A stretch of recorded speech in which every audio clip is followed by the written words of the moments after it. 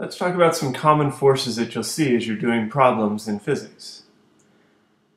So when we're talking about force, we learned about Newton's second law, F equals ma. Let's look at the units that are involved in there. For mass, we always measure that in kilograms. Our acceleration is always measured in meters per second squared. And force is measured in kilogram meters per second squared. But we have a special name for that. We call it a Newton, and we denote that with a capital N. So the first common force you'll find, the most common force you'll find, is gravity, which we denote as F with a subscript G.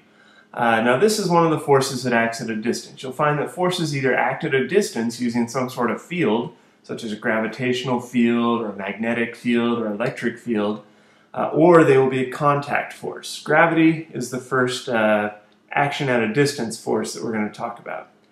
Now the force due to gravity is also called an object's weight. Because we can have mass, and that is intrinsic to the object. It doesn't matter where it is. It could be out in the middle of space, have no weight, but it would still have mass. When you have gravity, that gives an object its weight. So the force due to gravity is an object's weight. The acceleration due to gravity is a constant as long as we're near the surface of the Earth. If you're on the surface of another planet, it would be a different constant. But on the surface of the Earth, or near the surface of the Earth, our acceleration due to gravity gets a special letter, a lowercase g, and that is always equal to 9.8 meters per second squared. Doesn't matter where you are or what's happening, as long as you're near the surface of the Earth, 9.8 meters per second squared. And the equation for the force of gravity, Fg equals mg. Now a second force we'll find a lot of times is called the normal force.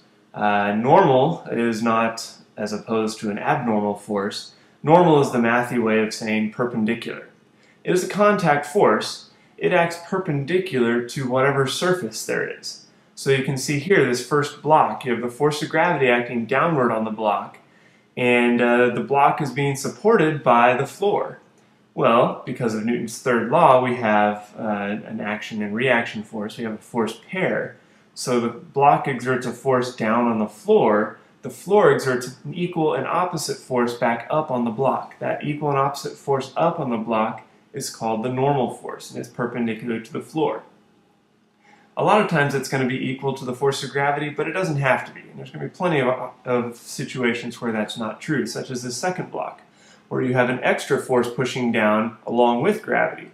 That means the normal force is going to have to be bigger because it has to counteract both the force of gravity and that extra force. Now, if you have something on a slant, such as we have over here, you have the force of gravity still acting straight down. That doesn't change no matter if you're on a hill or on a flat.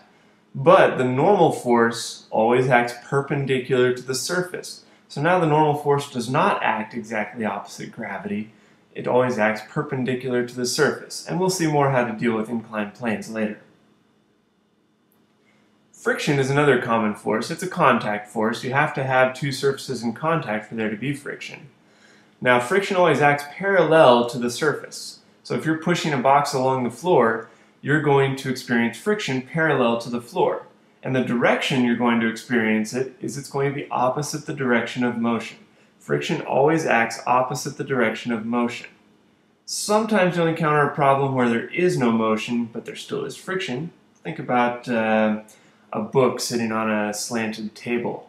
It's not moving, but there's still friction. The friction is the reason it's not moving. What you do in that situation, you would see what direction the block would move without friction, and then friction opposes that. And spring forces. Springs exert a force, surprisingly enough. It's also a contact force. Now it always acts opposite the direction the spring is stretched or compressed. So if you compress a spring, it's going to be pushing back on you. If you're stretching a spring, it's going to be pulling back on you. So it always acts opposite the direction it's stretched or compressed.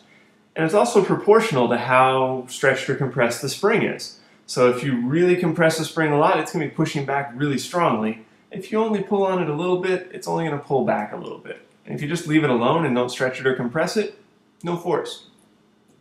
It's also proportional to the spring itself. Some springs are just stiffer than others. Think about the difference between a spring that supports your car or a slinky. They're very different strengths. So the stiffness of the spring does have an effect. And we have this equation for the strength of a force of a spring. Force equals minus kx, where k is called the spring constant. It's measured in newtons per meter. The spring constant just tells us how stiff or not stiff the spring is. A low number would be a slinky, a very weak spring. A high number would be like a spring on a garage door or underneath a car, some very strong spring. X is the displacement from equilibrium. We measure that in meters. That's just how far you stretched it or compressed it from the spring's relaxed length. And the negative sign, that just shows us that the force always acts opposite the direction it's displaced. And the last force we're going to talk about here is tension. And we denote that with a capital T. Sometimes you'll see that as an FT. We're just going to have it be a T here. It's also a contact force. It's the force exerted by a string or a rope. Have to have a string or a rope in order for there to be tension. And it always is going to act along the string or a rope. So just looking at the string and rope, what direction it's being pulled or what direction it's supporting something, that's going to be the direction you're going to draw your force.